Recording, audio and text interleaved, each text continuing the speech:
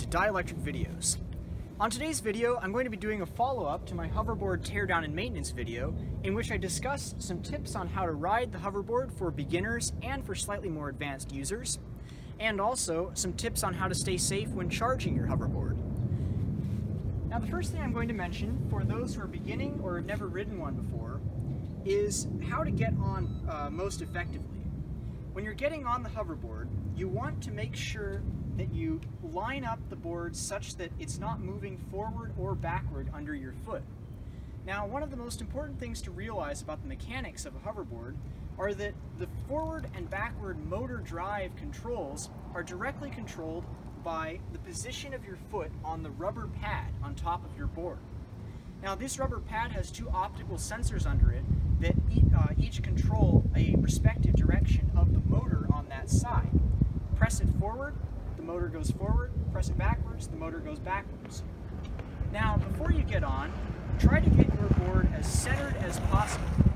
Once you've gotten it centered, so it's not moving forward or backward, step onto the board as if it were a flight of stairs. Once you've stepped on like it's a flight of stairs, all you need to do at that point is come to an equilibrium point of balance. Now, while you're balancing your board, it's extremely important to make sure that you let the board do the work. If you don't let the board do the work, then you're going to start doing this, as I'm sure you've seen a lot of people do when they first start riding. Now, a lot of people who initially start riding and do this, they think they're trying to balance on a bicycle or a skateboard. What you want to realize is the motor has a tilt sensor built in to make sure that the balance is automatically kept controlled automatically. Now, once you've gotten a pretty good handle on how to keep the board steady and not have it move forward or backwards, the next thing you want to focus on is your stance.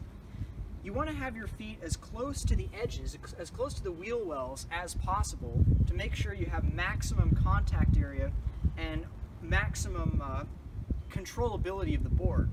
If your feet are near the center like this, well, I just switched it off by being off the pads, but if your feet are too close to the center like this, it's really hard to steer it side to side accurately. And if you're moving quickly, it's likely you'll tip one way or the other. The next thing you want to look at is how far forward your toes are.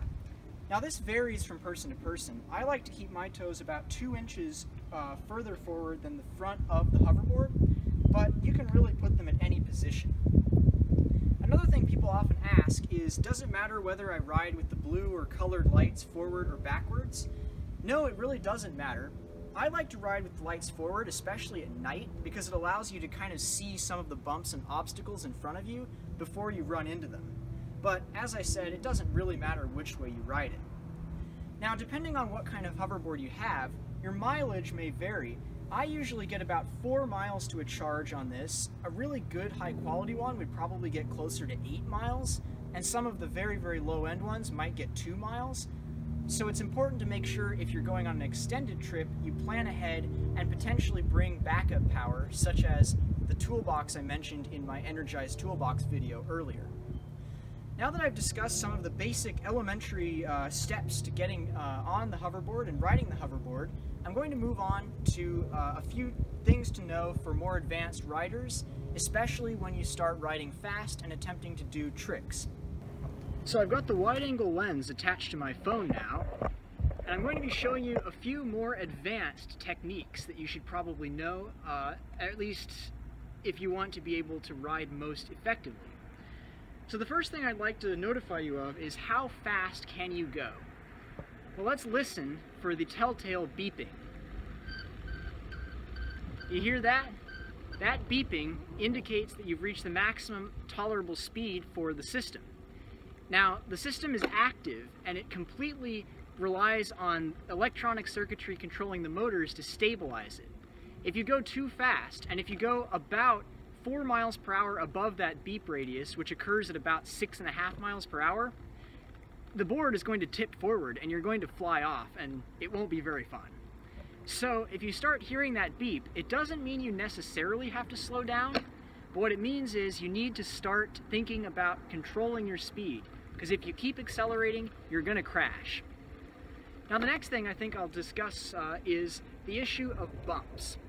Now, the hoverboard itself is designed to be able to go over a bump up to and including the lowest point under its chassis, which is about 1.25 inches off the ground. Now, if you try to go over anything bigger than that, or if you try to ride one of these off-road, you're probably going to high center it, and if that happens, you'll probably fly off and scratch up the bottom. I know if you saw in my teardown video, the bottom of mine is already very scratched up. But you need to be effective at going over bumps, you also need to be confident in your ability to go over them. If you see a big bump, maybe 1 inch, like a curve in the sidewalk, you're going to want to be very confident and push through it to go over it. Otherwise, you're not going to be able to effectively manage that bump. Let me show you an example. Take, for example, this bump in the sidewalk, which I will zoom down into right now. Now this bump right here is approximately 1 inch off the ground. If you hit that slowly, like I'm about to, you'll get stuck and won't be able to continue. Now the trick to tackling this bump effectively is going to be speed and confidence. You go right over it. Now let me show you from the ground level what you have to do to go over this bump. So you can see my hoverboard here. See, I'm getting ready to approach. And I'm going to go at it with some speed. And went right over it. But if I go over it slowly, that happens. I'll go through, do a bit more riding, and if you're interested in going to the safety and charging section, you can skip forward in the video, but otherwise it might be fun just to record a little bit of riding through a few different varieties of landscape and terrain. So I'll get back to you in a few of the more interesting ones. Take, for example, gravel. Gravel is one of the hardest surfaces to ride a hoverboard on effectively, because it'll high center if it gets too deep. In this case, approaching very slowly and feeling for the wheels to start spinning is your best bet to not getting stuck in the gravel. Now if you spin too fast, you'll spin the wheels and lose traction and stability. But it can be done. You can ride in gravel. Many people think that concrete is a very easy surface on which to ride. But if there's a lot of cracks or bumps in the concrete, it can be quite difficult. It can actually result in, over time, cumulative wear on the wiring inside your board. Now, these boards are made to run over pretty substantial bumps, but if you're going over concrete for a long time, it is possible for damage to occur over time. Try to stay on surfaces of concrete that don't have bumps like this one. For example, the concrete just a few feet away, which only has a bump every 8 or so feet. This is much better for the hoverboard and reduces the chances of wear on the inside internals. Here's an example of a bump that your hoverboard most likely can't tackle. It's just over 1.25 inches tall, and I'm going to attempt to jump over it. Likely this will not work effectively though, because it'll likely bottom out against the board. Skilled riders may be able to tackle this with the right combination of momentum and lifting their weight off the board slightly. Now I'm going to flip the camera over so you can watch me approach. Hopefully I won't smash the camera up. Alright, let's see if I can do this. Well, that was actually quite lucky. I accomplished it and it worked. But don't count on that happening. It's quite possible you'll bottom out and run into something. One trick you can perform is rapid rotation. By applying a lot of force on the board in one direction, you can spin very quickly. You get dizzy after doing it though, so I don't recommend doing it for too long. Another trick you can do, that you probably saw me do earlier, is you can sit on the board.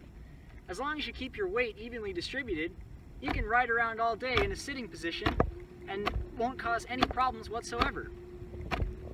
It can actually be kind of relaxing, but it can be quite hazardous because if you fall off in this position, you're much more likely to skin your knees. I'm doing a bit of fast riding now. You can see that my beeper is running. I'm pushing it a little bit hard, but I can feel my speed and I can approximate that I'm still well within the tolerable range of this machine's ability to compensate for speed changes. Thank you for watching my section on hoverboard riding and basics, and feel free to continue tuning in to listen to my section on hoverboard charging safety in the next part of this video. In this part of the video, I'm going to be discussing ways in which you can make the charging of your hoverboard or a hoverboard that you're using safer and improve the likelihood of a situation being easier to control if a problem arises in the charging process. Now, although very few hoverboards relative to the number charged have actually failed or caught fire, the Consumer Product Safety Commission has still issued a recall for these boards. Now, as a result of that, I'm not going to take any liability or any responsibility for damage caused by you following any advice that I'm about to give.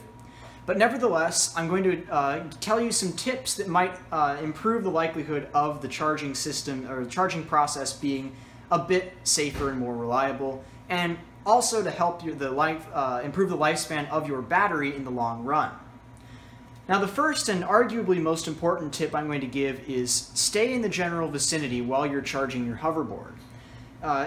These chargers are simply 42-volt float chargers that just trickle current into the battery pack until it reaches its maximum 42 volts. And if anything goes wrong with the charger, or if the battery stays on the charger for too long and continues to trickle, you could potentially overcharge the battery. Now, it even says in the manual, in the user's guide for this hoverboard, to not leave the charger plugged in after it finishes charging. Try to unplug it within about 30 minutes of when the light changes from red to green on the charger. Now, the other reason that you want to stay in the vicinity of the charging area is if a thermal event does occur, on the unlikely chance that it does, and the battery starts smoking or catches fire, you want to be able to deal with the situation before any more property is damaged or any more hazardous material is released into the atmosphere. Now, the gases from a lithium polymer battery fire are quite toxic, and you don't want to breathe these gases for any prolonged amount of time. So if by the time you've detected the fire, the room is already filled with hazardous fumes, stay out of the area and call the fire department for your own safety. But if you think you can manage the situation and it's a relatively small fire, be sure to know where your fire extinguisher is in your building. Now, if you don't have one of these, or if you don't know where it is, and you're going to be using hoverboards for any amount of time, I strongly recommend getting a fire extinguisher. If there is a fire that's manageable, put it out, and then ventilate the area well to dissipate any of those hazardous gases. Now, another thing I should mention about these is it's best practice not to allow them to charge when the battery is hot, particularly after you've been using the hoverboard for very extreme riding with lots of bumps, very steep hills, or just lots of fast riding. You want to give it some time to cool down before you plug the charger in to let it recharge. And the last thing that I should mention is just generally use common sense while you're charging these boards. If you smell anything burning, or if anything strange happens with the charger, any arcing sounds or anything out of the ordinary, stop charging, take the hoverboard to someplace where there aren't any flammables around, and then once it's stabilized, take it apart and look for damage to the battery to be sure that you're not going to be dealing with a potential fire hazard.